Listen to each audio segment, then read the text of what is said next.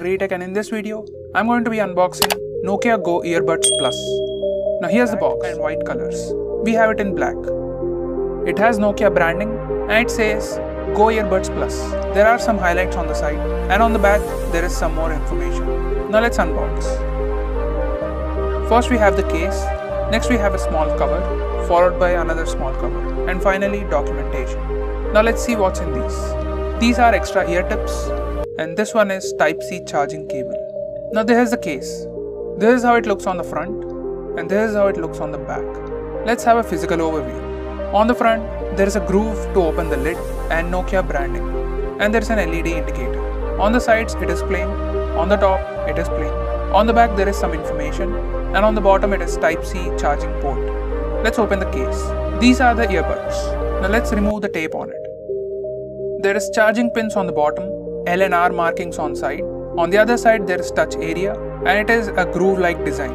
On the inside, there is LED indicator. There are ear tips, and there is grill-like design on the inside, near the ear tips. And also there is grill-like design on the outside. In the case, it has L and R markings and charging pins inside. Now let's look at some specs. It comes with Bluetooth 5.0 and 13mm drivers. It has touch controls, and you can use both or one earbud during calls. It comes with IPX4 water resistance, and it has Type-C USB port. The case has 300 mAh battery. Now this one has sleek design, powerful bass, and it is slim and has a comfortable fit. And the individual earbud weighs 4 grams.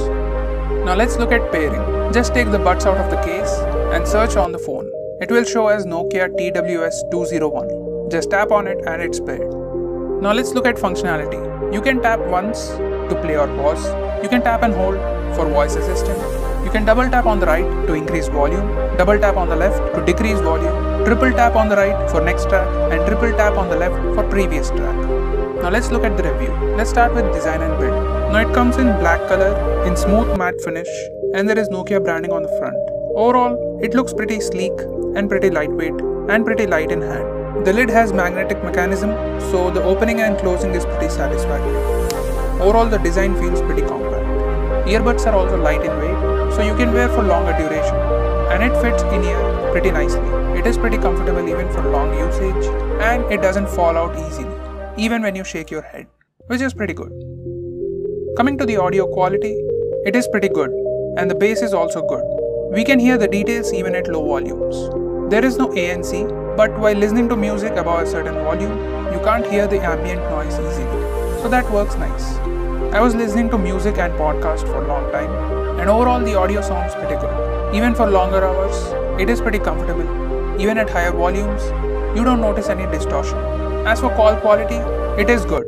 So overall, these earbuds are pretty nice. Whether it is design, build, call quality, or audio quality, it does the job well. What do you think about these? Will you buy it? Let us know in the comments below. This is Unknown from Tech.